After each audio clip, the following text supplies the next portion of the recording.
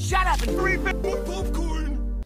Everything's just run down and like covered in vegetation and just like, almost like, that History Channel show of After Humans or something like that, where it's like what life is gonna be like when we're extinct.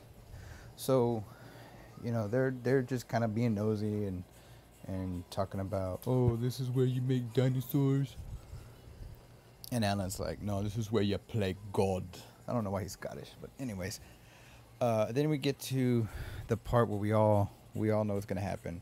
They run into velociraptors, and the funny thing about it in this part, right around this time, is that he's like the raptor's just kind of like frozen. Like you think it's a head in a jar, like in like liquid or something, because that's what they're seeing.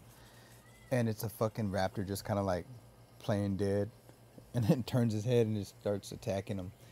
They escape and everything, but they I think it's around this time, yeah. um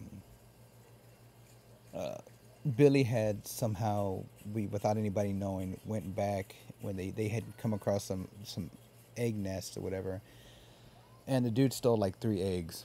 And so nobody knows about it right now, but the raptors, they sense it, so that's why they're after them, because these motherfuckers stole my babies. So the team, never say the team, but they get separated, and Alan gets cornered by a bunch of velociraptors. He at this time has the bag, the bag with the eggs in it.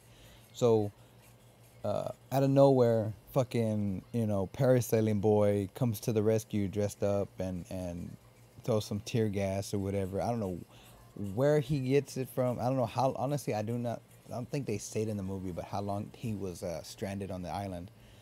But the dude made the most of it. He has like this little hideout inside like a tanker truck where he's got like candy bars and food. I guess he raided the kitchens. He somehow realized, when it's the best time to go out and scavenge or whatever, find material and find stuff.